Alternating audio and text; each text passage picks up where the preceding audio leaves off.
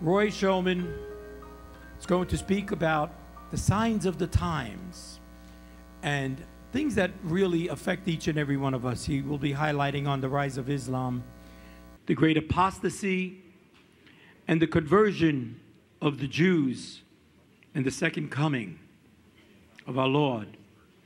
And here we are. A Jewish mommy calls her Jewish son. Roy Shulman. Because today I want to talk more specifically about, as Al said, the signs of the times, what we know is going to have to happen to precede the second coming, and the role of the conversion of the Jews in that equation.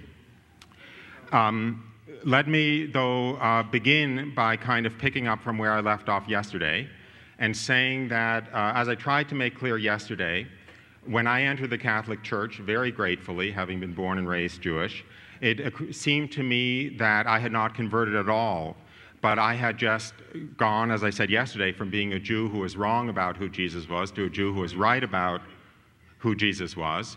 Because if the Catholic faith is true, the Catholic Church is nothing but the continuation of Judaism after the coming of the Jewish Messiah.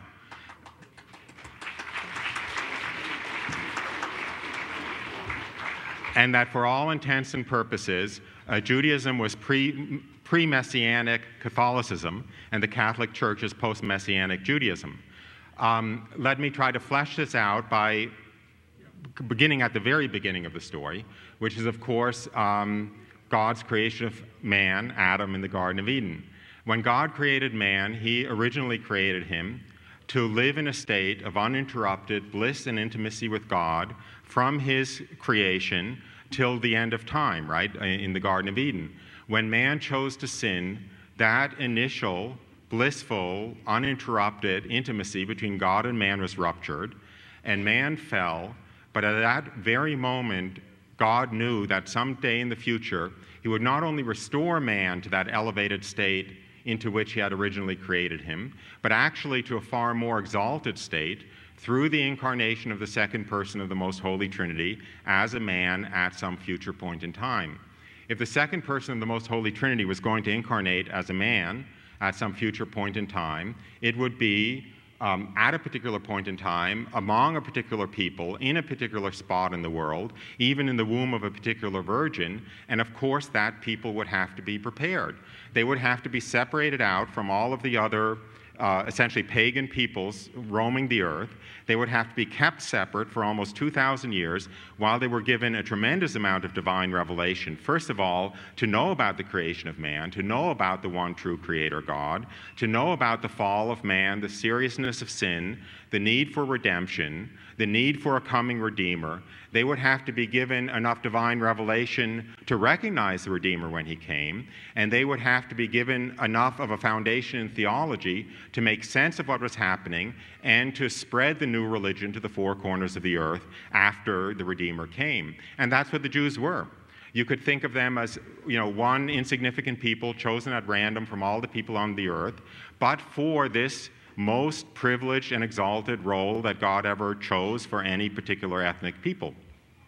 Now, given that he chose the Jews for this exalted role, one could say, what a shame that they blew it and didn't recognize the Messiah when he came. But it only takes a short second look to see that that can't possibly be true. They can't possibly have blown it, right? Because they were chosen to bring about the incarnation, and the incarnation came about. And they were chosen to spread the gospel to the four corners of the earth, and the gospel has been spread to the four corners of the earth.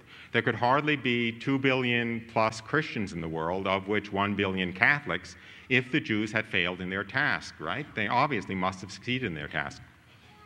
So what about this other side of this mystery, which is their failure to recognize Jesus? And what's that got to do with the role of the Jews in between the first and second coming, and what's that got to do with the second coming?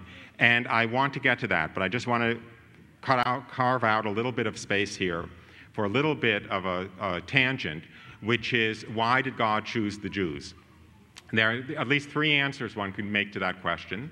One is he had to choose somebody, and whoever he chose, we'd be saying to ourselves today, why on earth did he choose them? Another reason is because Well, God makes it clear. We've heard talk about several of other Marian apparitions this weekend, including the apparition, not Marian apparition of Jesus to St. Margaret Mary Alacoque, the Sacred Heart apparitions. Jesus made it very clear at the time why he chose St. Margaret Mary Alacoque. She asked him, "Why are you choosing me to be the recipient of these revelations?" And Jesus said, "Oh, that's very simple. If I could have found anyone else more worthless and insignificant than you, I would have chosen her instead."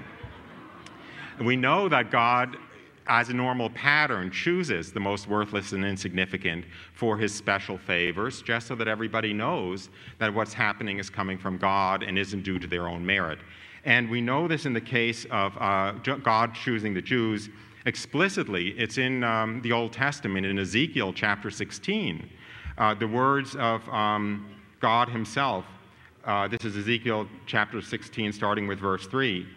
God tells the Jews why he chose them for this role. And he says, "Thus says the Lord God to Jerusalem, on the day you were born, your navel string was not cut, nor were you washed with water to cleanse you, nor rubbed with salt, nor swathed with bands. And I passed you by and saw you weltering in your blood, and I said to you in your blood, live. Then I bathed you with water and washed off your blood and anointed you with oil and clothed you with embroidered cloth and shod you with leather and covered you with silk.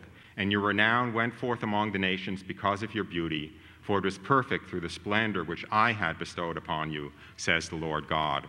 So in this passage, God himself is saying explicitly, he's comparing the Jewish people to an infant who was considered so worthless that it was thrown out after birth, right, and not even washed of the afterbirth. And God came along and saw this total rejection and raised him up precisely because of his insignificance. And so that is the second reason why God chose the Jews. The third reason is a positive reason, and that's given in Genesis 22, and that's given in the story of Abraham's willingness to sacrifice his son Isaac. I think all of you know the story. I hope all of you at least are somewhat familiar with the story. But let me briefly recap it, and you'll see why in a moment. The story is the following, which is that God chose Abraham. This is before there were any Jews. Abraham is the father of the Jewish people. He chose Abraham to leave his homeland and go to what is now Israel, and promised him that someday he would make him the father of a great nation. Well, the problem was his wife was infertile, and they didn't have any children, and Abraham was pushing 100 years old, and his wife was over 80, and she still bore him no children. So where's this great nation going to come from, springing from my loins? And then finally, God miraculously enables Sarah, who was Abraham's wife, to conceive, and she bears Abraham his son, who he's been now waiting for 80 years. And so finally, the promise is fulfilled. And as soon as that son Isaac is about 12, 13 years old, God turns around and says to Abraham, "Okay, now that I've given you this son, I want you to sacrifice him to me." And Abraham, the scriptures say, Abraham got up early the next morning to go to where God told him to sacrifice his son. So not only did Abraham instantly obey, but he even got up especially early the next morning in order to obey. He took his son Isaac to the mountain that God had told him, which is called Mount Moriah. He laid the wood for Isaac's own sacrifice on his shoulders and climbed the mountain with his son Isaac in order to offer him in sacrifice on the top. And from there, I'm going to read some verses from the scripture. Abraham took the wood of the burnt offering and laid it on Isaac his son, and took in his hand the fire and the knife, and they both went together up the mountain. Isaac said to his father Abraham, "I see the fire and the wood, but where is the lamb for a burnt offering?" Abraham said, "God himself will provide the lamb for the sacrifice, my son." When they came to the place of which God had told him, Abraham built an altar there, laid the wood in order, and bound Isaac his son, and laid him on the altar upon the wood. Then Abraham put forth his hand and took the knife to slay his son. But the angel of the Lord called to him from heaven and said, "Abraham, Abraham." Abraham replied, "Here I am." The angel said, "Do not lay your hand on the lad or do anything to him, for now I know that you fear God, seeing you have not withheld your son, your only son, from me." So Abraham lifted up his eyes and saw a ram caught in a thicket by its horns, and took the ram and offered it as a burnt offering instead of his son. So Abraham called the name of that place, "The Lord will provide." And the angel of the Lord called to Abraham a second time from heaven and said, because you have done this and have not withheld your son, your only son, I will indeed bless you and multiply your descendants as the stars of heaven, and in your seed shall all the nations of the earth be blessed, because you have obeyed my voice.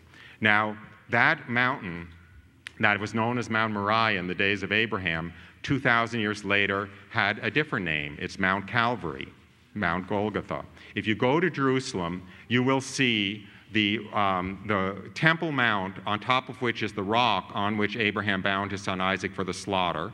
That's on what's called the Temple Mount today. If you walk about 500 yards down the same ridge, you'll come to the Church of the Holy Sepulchre, which is where Golgotha took place, where you can see the rock where the crucifix, the cross, was placed on which Jesus died.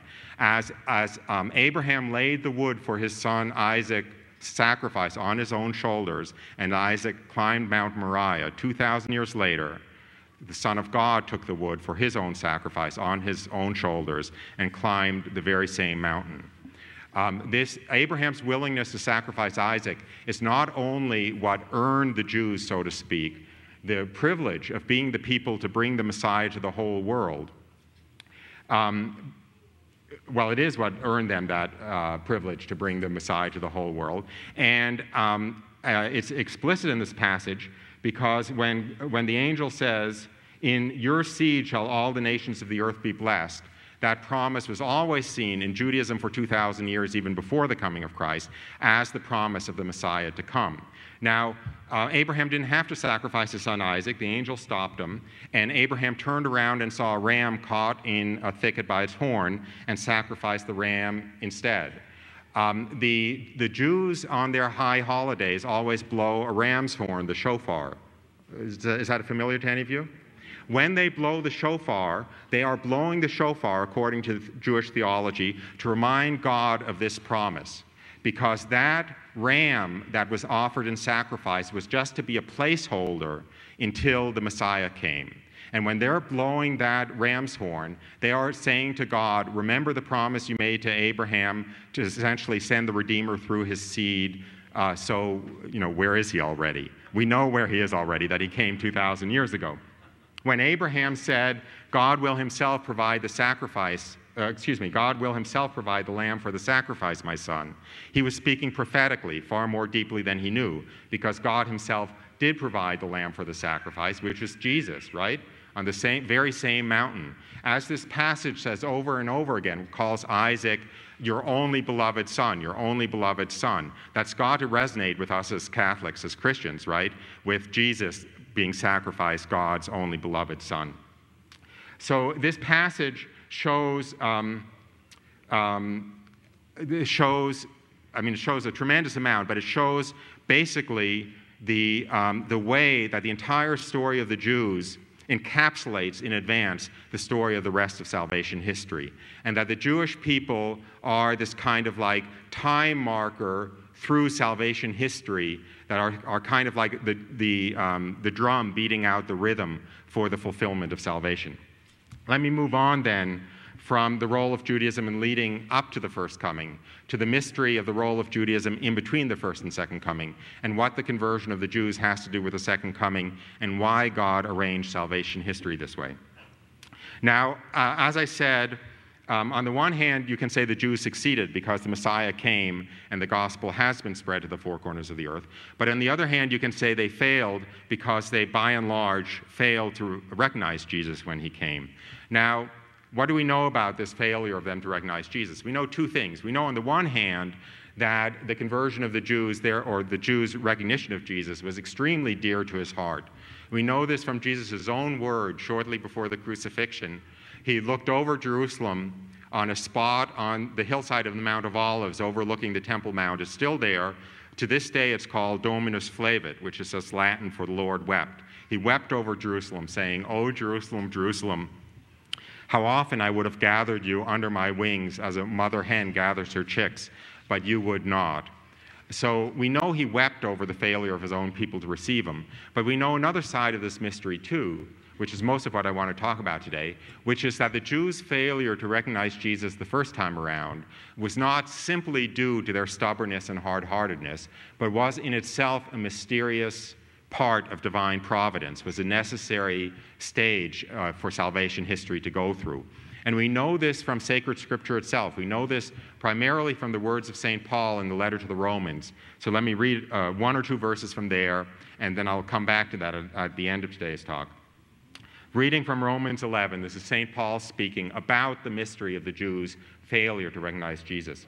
Israel failed to obtain what it sought. The elect obtained it, but the rest were hardened, as it is written.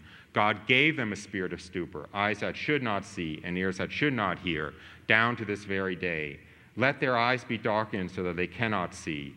I want you to understand this mystery, brethren. A hardening has come upon part of Israel until the full number of the Gentiles come in, and so all Israel will be saved.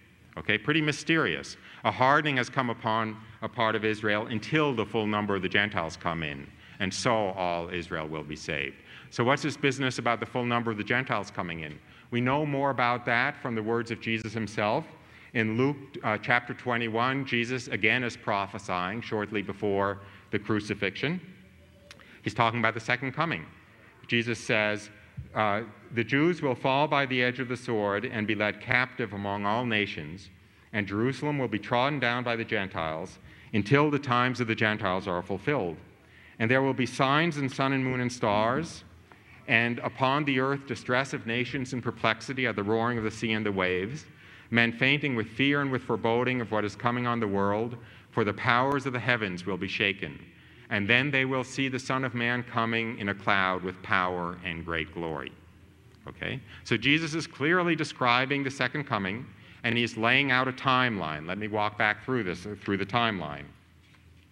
So, starting at the beginning of that passage, the Jews will fall by the edge of the sword and be led captive among all nations. Literally fulfilled in about 72 AD, Jerusalem fell to the Romans after an unsuccessful revolt, and the Jews were led captive among all nations, were led into slavery and dispersed around the world.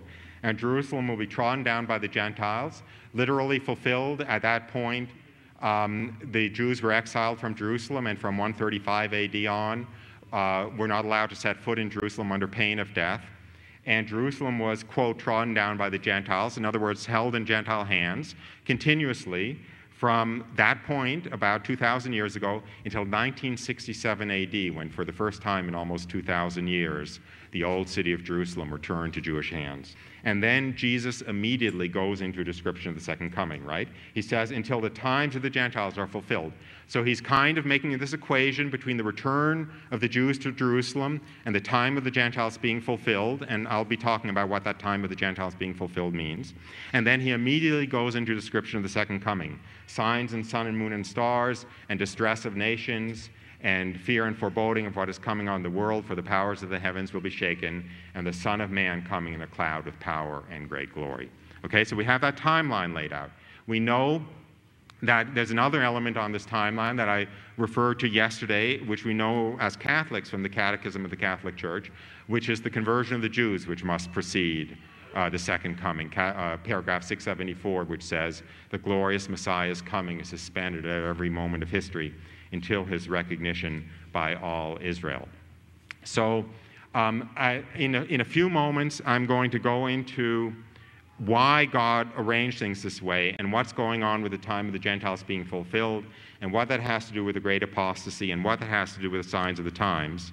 But let me go out of that sequence for a moment and say just this fact, just this timeline that we have, which is the dispersal of the Jews from Jerusalem, the return of the Jews to Jerusalem, the times of the Gentiles being fulfilled, the conversion of the Jews, and then the second coming, one can think sheds a lot of light on recent secular history and the reading of that recent secular history in the light of salvation history.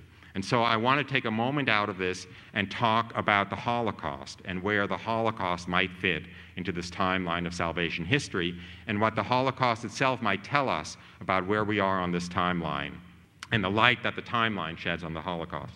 So let me spend a few moments talking about that. And I only have, you can probably tell I'm pretty much talking as fast as I can. And for a New York Jew, I hope that's pretty fast. And so I'm not really taking a break, but I'm just saying everything I'm saying today is in some sense what this book, Salvation is from the Jews, is all about. And the book is 350 plus pages, and obviously I'm not going to be able to flesh out everything in a 50-minute talk. But I feel like I'm being faithful to my heritage more than I'd like to be. But I will have a book table out there and be peddling books. But let me go back to the Holocaust. Now, if you look at the Holocaust, it's extremely interesting that the Holocaust, as soon as you look at it, it's apparent that it was a direct expression of the diabolical will. That the impulse behind the Holocaust, despite the calumny that we're living under these days, that somehow the Catholic Church was too sympathetic to Hitler and somehow the Holocaust was an expression of a Christian impulse, nothing could be further from the truth. The three streams that flowed into the Holocaust visibly flowed straight from the pits of hell.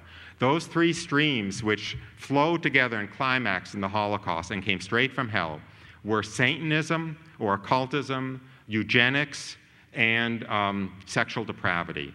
All three of which can easily be seen as coming from hell.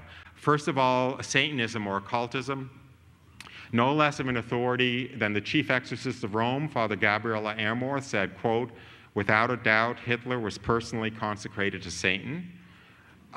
Hitler's springboard to public life was an occult society in Munich called the Thule Society. Thule is the Germanic version of the Atlantis myth. Thule was supposedly this mythical continent in the Atlantic Ocean where the people had superpowers, they could travel through the air, they had mental telepathy, and so forth. This continent sank under the waves of the Atlantic, but not before the super race fled to Europe and from there to Asia, and interbred with inferior races and lost their superpowers. But if their purity of the bloodlines could be restored through selective breeding, they would regain their superpowers. That was the origin of the Nazi Superman myth. Okay, it came straight from the legend of Atlantis, which is, of course, still with us in the New Age. The whole Nazi attempt to exterminate the inferior races, selective breeding, and so forth to restore the purity of the bloodlines, the purity of the Aryan bloodlines, that came straight from this Atlantis myth to restore the superpowers of this super race that came from this island.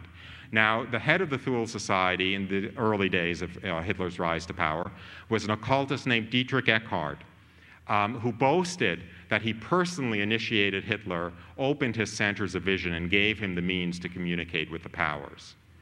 Now, what's initiation from the point of view of the occultist? It's opening their centers of higher vision so that they can communicate with the spiritual world. It's true, it does give them the ability to communicate with the spiritual world, but it's, of course, the fallen spiritual world. It's the demonic spiritual world. And when he said, I have opened his centers of vision and given him the means to communicate with the powers, those were clearly not the powers of heaven, but the powers of hell. If anyone should doubt this, if you get a copy of Mein Kampf, the very last paragraph, Mein Kampf being, of course, Hitler's autobiography, the last paragraph is a dedication of the work to his mentor, Dietrich Eckart. The Third Reich was permeated with occultism. The SS was an occult brotherhood. The initiation into the SS was an occult initiation rite. Himmler, who was the head of the SS, believed in reincarnation. He was never without his copy of the Bhagavad Gita, which is the Hindu scriptures. He thought he was the reincarnation of a 10th century German king named Henry I, with whom he communed to get instructions. I mean, there's about 100 pages in the book on this, but it's just like, it's inescapable that occultism flowed and Satanism flowed straight into the Third Reich. And if you look at it carefully, and I do this in the book, the same stream of occultism that flowed into the Third Reich is the stream that is directly responsible for the New Age today. And the mother of today's New Age is a Helena Blavatsky, and she's called that in the New Age Almanac. The entire contemporary New Age is attributed to Helena Blavatsky, who was a Russian emigre from about the 1880s. And Hitler's occultism came straight from Helena Blavatsky also. Helena Blavatsky is the source of this teaching about superior races and inferior races. Anyway, all of this stuff. Anyway, I just wanted to establish that it's clear that the Holocaust was an expression of the diabolical will. Sexual depravity I'll mention very briefly. But the Third Reich was completely dependent on sexual depravity in order to basically corrupt the morals of the people involved to the point where they would be party to the brutality of their fellow man to which they were. We do probably have some children here, so I won't go into details. But I'll just leave it at that, in fact. For the details, you can read, sordid details, you can read the book. Let me think a moment. No, I will leave it at that. I'm sorry, but I don't want to cause problems for any parents with children here. And the third stream that came straight from the pits of hell was eugenics.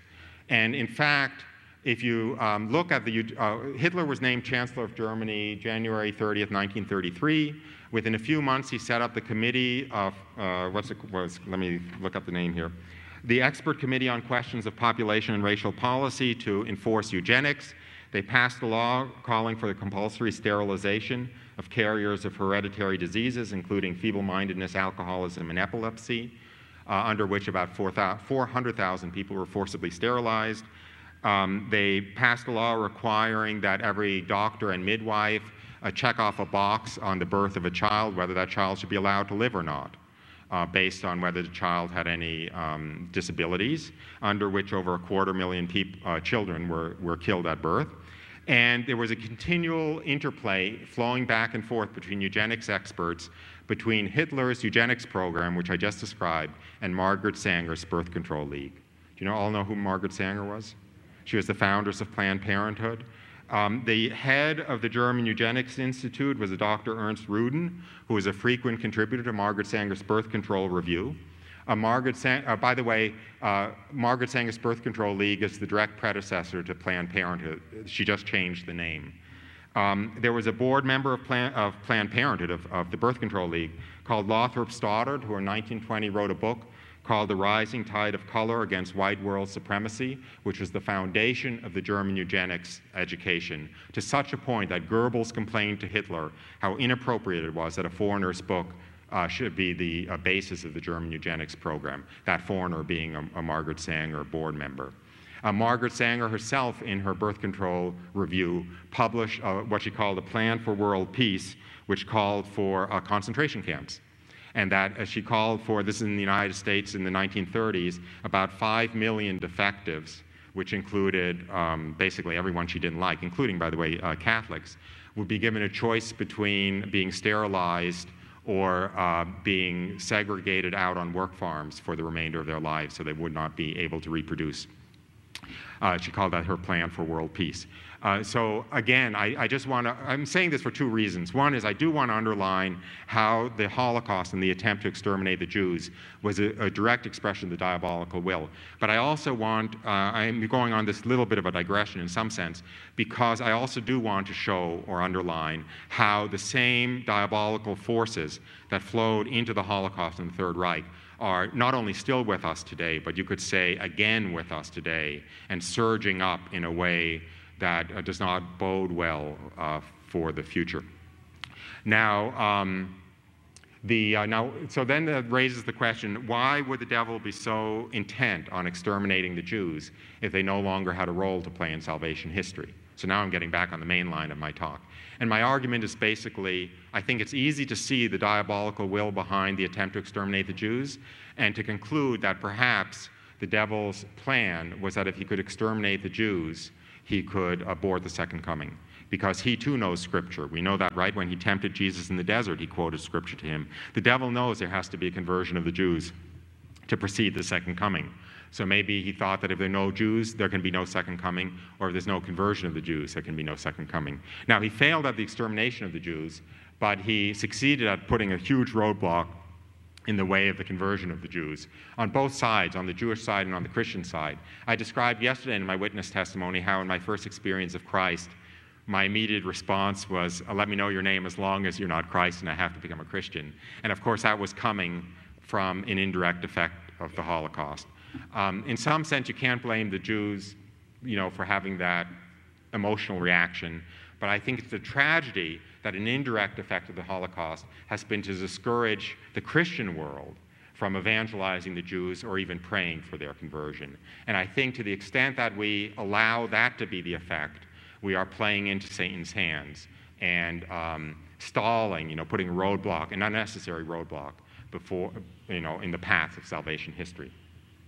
So let me, as long as I'm on this kind of contemporary historical tangent, let me raise one other aspect of the world today that I think sheds light on salvation history, which is the rise of Islam.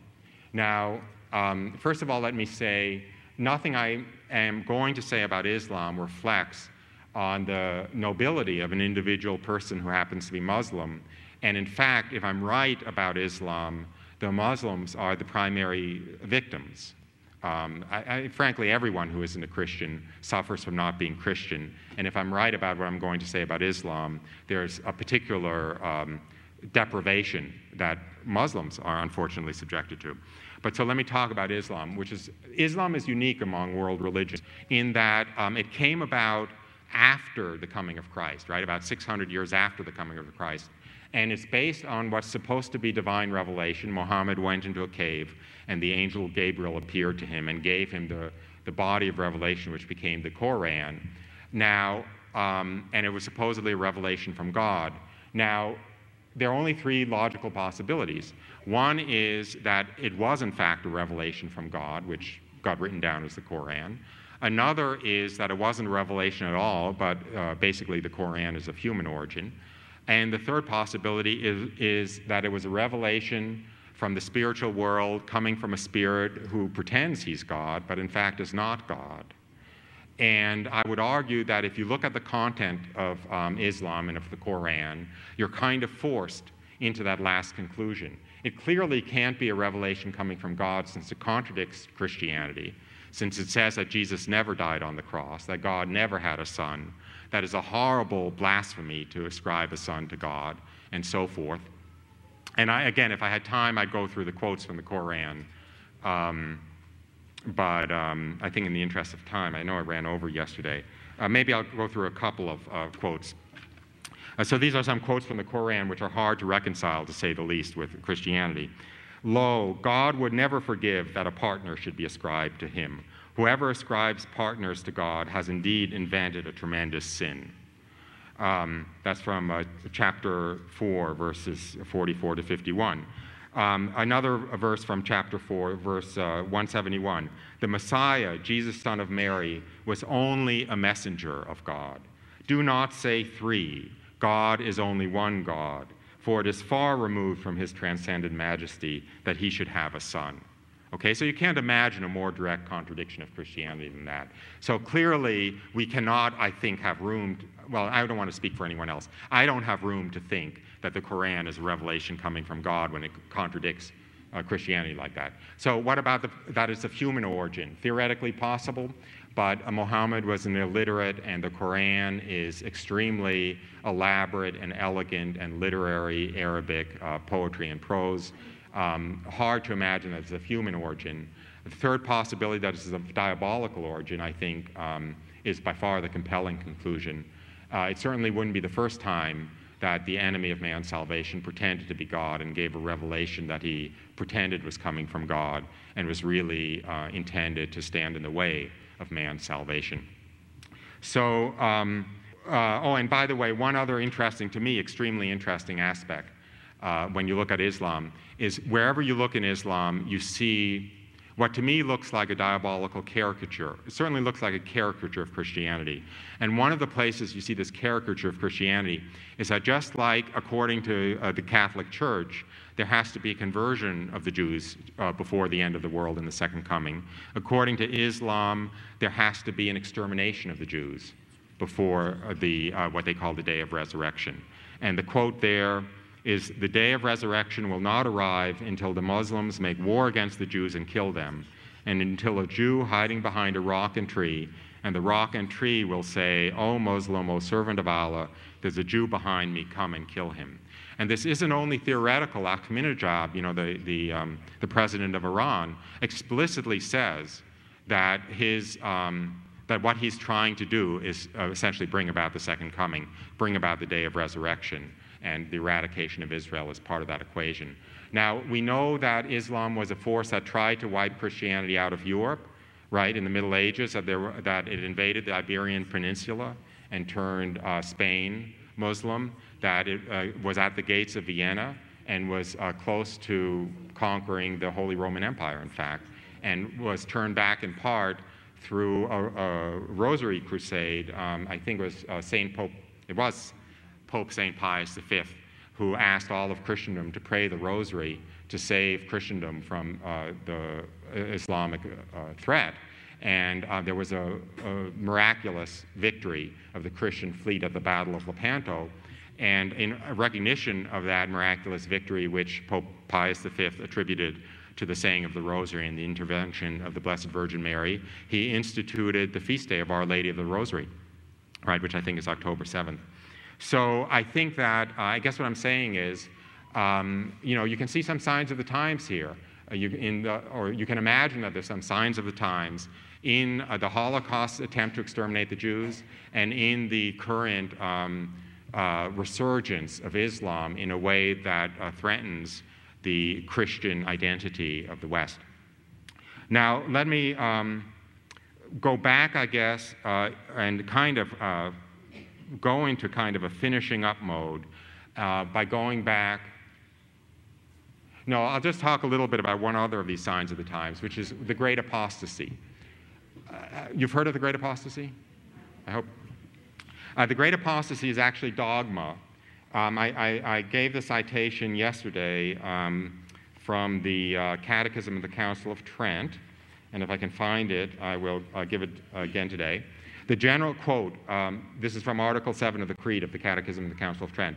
The general judgment will be preceded by these three principal signs: the preaching of the gospel throughout the world, a falling away from the faith, and the coming of Antichrist. Now, the preaching of the gospel throughout the world, I think one could argue, has pretty much taken place, especially in the last 20, 30 years with technology and cable TV and radio and so forth. There are not a lot of places in the world where the gospel hasn't been preached. The coming of the Antichrist, as an American, I feel a little guilty talking about that because I'm sometimes afraid we might have just elected him, but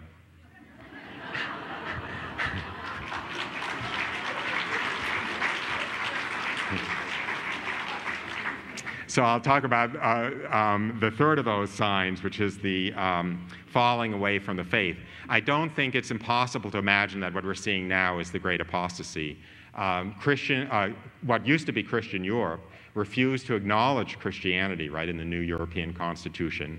The statistics in the United States are horrifying. It's something like 20% of Catholics believe in the real presence. I mean, we're all familiar with the all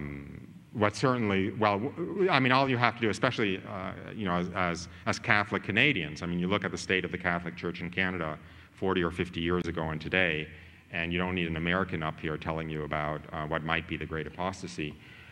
This teaching about the Great Apostasy to precede the Second Coming comes from Scripture. There are two passages that I particularly like. Let me see if I have it here. I may not have it here. It's when Jesus, shortly before the crucifixion, says, when the Son of Man returns, will he even find faith left on the face of the earth? It's one of the passages from Scripture that's the basis of this teaching about the Great Apostasy. So, it's Luke 18 is that passage. And let me read another passage about the end times from Scripture. This is from 2 Timothy 3, and I'll leave it up to your imaginations whether we might be seeing that today. But understand this, that in the last days there will come times of stress, for men will be lovers of self, lovers of money, proud, arrogant, abusive, disobedient to their parents, ungrateful, unholy, inhuman, implacable, slanderers, profligates, fierce, haters of good, treacherous, reckless, swollen with conceit, lovers of pleasure rather than lovers of God. So anyway, that I just leave up to people's imaginations whether the current times might qualify to be at least the beginning of the Great Apostasy. By the way, as a little bit of a digression, let me say that personally, I think the breakdown of the family is probably the greatest sign of the Great Apostasy, because When love grows cold, and that's another passage which I apologize for not remembering offhand, but there's a passage in one of the epistles about men's love growing cold being a sign of the end times. And when you have this situation where fewer than 50% of marriages are for life, and where fewer than 50% of children, at least in the United States, grow up with both of their natural parents. I mean, by the time people are unable to love their spouses, unable to love their children, and unable to love their parents, I mean, love has really grown cold. And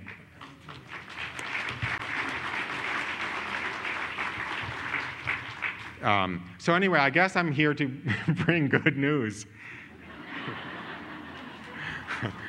Because I guess it's actually a source of some consolation or cheer to me, which is I don't know whether these are the times preceding the second coming or not. But we do know one thing, which is that according to Scripture, according to Catholic dogma, the times preceding the second coming will be awfully dark. They will be terrible. Things will look at least as bleak as they look now, if not bleaker. So whatever happens, the last thing that any Catholic should do is turn around and say, oh my God, God has failed, or the world has failed, or things are off track. Things are never off track. God is entirely sovereign. The enemy of man's salvation has no sovereign authority or power whatsoever, right? The devil would not exist for a nanosecond if he weren't supported in his existence by God. He would not get away with a single instant's action if it weren't permitted by God, and in some sense ordained by God. Whatever happens, that does not mean the world is out of control. If things get really, really, really bad, the worst that could mean is that Jesus' second coming is around the corner. Amen.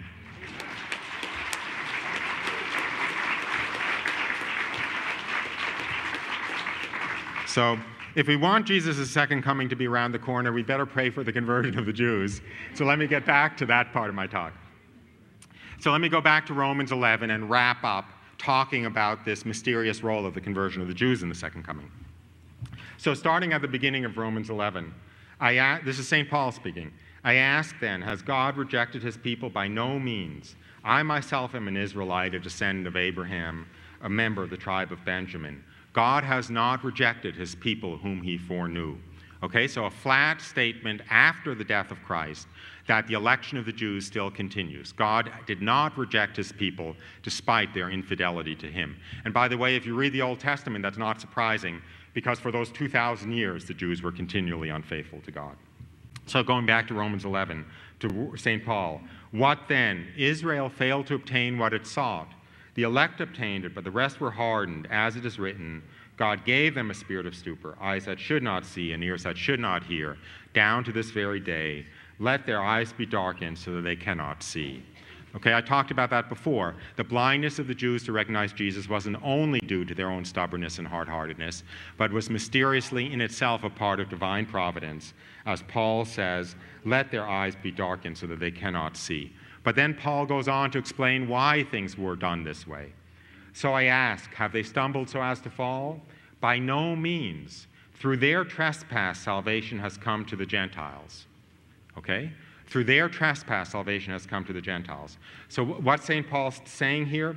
That if the Jews had not failed to recognize Jesus, salvation would not have come properly to the Gentiles.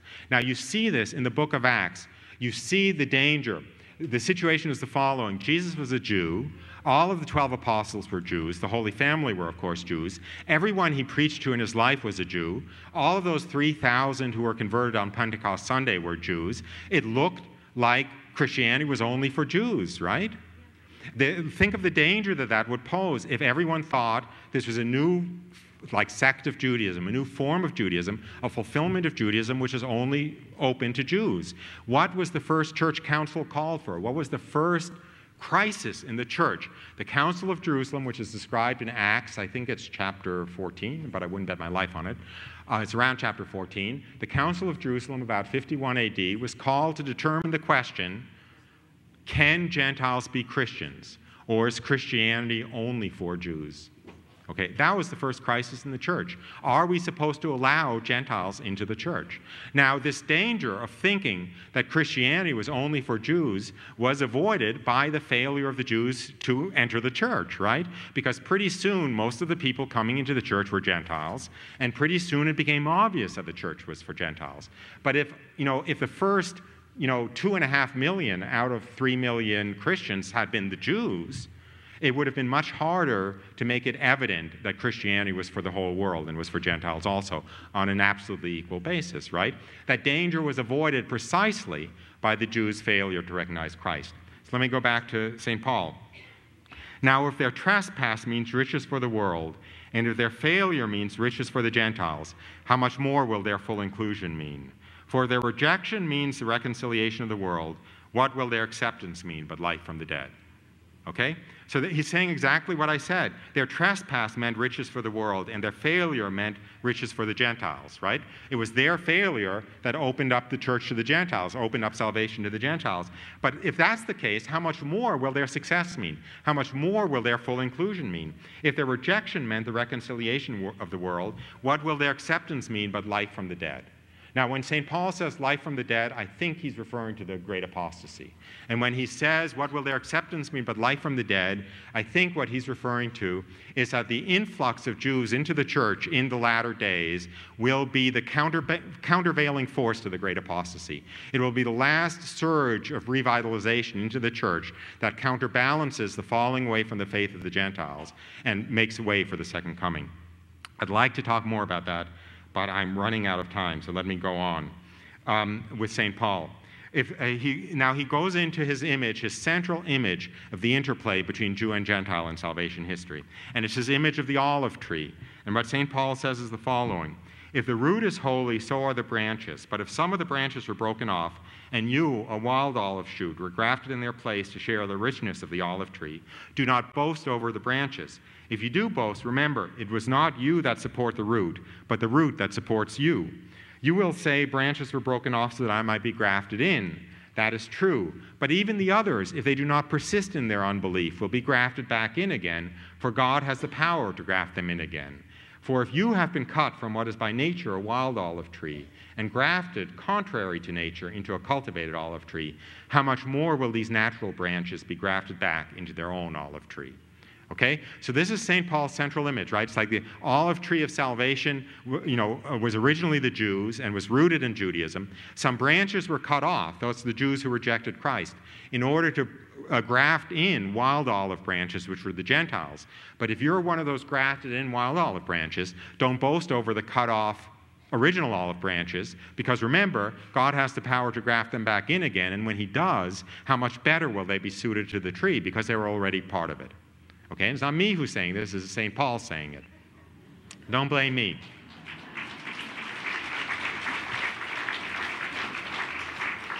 So going back to the letter to the Romans, St. Paul continues, lest you be wise in your own conceits, I want you to understand this mystery, brethren. A hardening has come upon part of Israel until the full number of the Gentiles come in, and so all Israel will be saved. So we see this kind of swinging back and forth of the pendulum of salvation, that it first came to the Jews, and then it came to the Gentiles, in some sense excluding the Jews, until the full number of Gentiles come in. And then it swings back and picks up the Jews, and then the church is complete, salvation history is complete, and the world is ready for the second coming. Now then St. Paul, very interestingly, goes on to talk about why God arranged things this way. So let me go back to the letter to the Romans. As regards the gospel, they, meaning the Jews, are enemies of God for your sake. But as regards election, they are beloved for the sake of their forefathers. For the gifts and the call of God are irrevocable.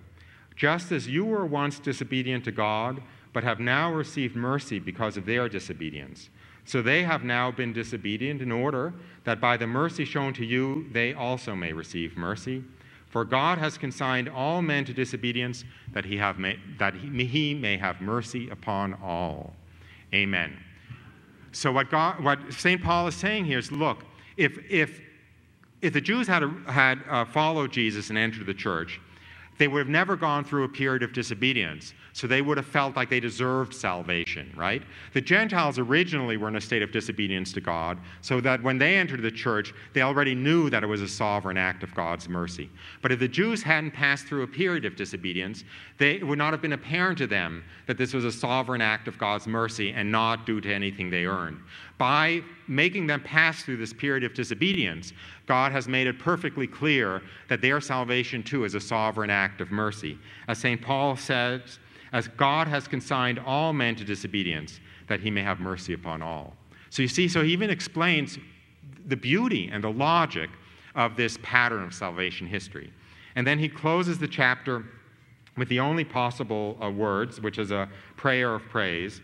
Oh, the depths of the riches and wisdom and knowledge of God, how unsearchable are his judgments and how inscrutable his ways. For who has known the mind of the Lord, or who has been his counselor, or who has given him a gift that he might be repaid? For from him and through him and to him are all things. To him be glory forever. Amen. Now, let me close with a prayer for the conversion of the Jews. I will have these prayer cards. I still have some left. I'll have them on my table for free. See, I'm at least half converted, right?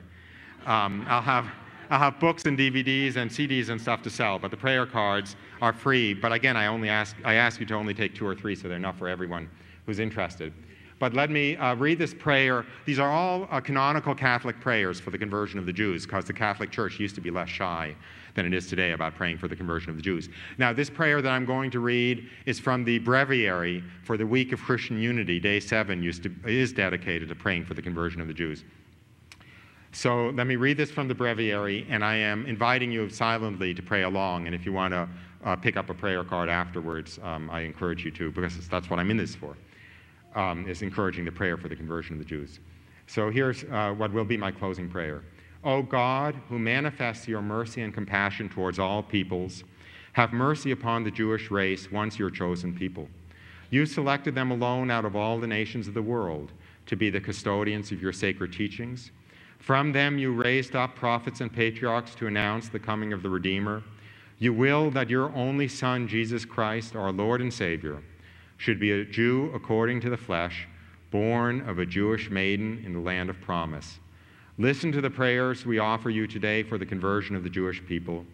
Grant that they may come safely to a knowledge and love of our Lord Jesus Christ, the Messiah foretold by their prophets, and that they may walk with us in the way of salvation. Amen. Amen, Amen, and thank you.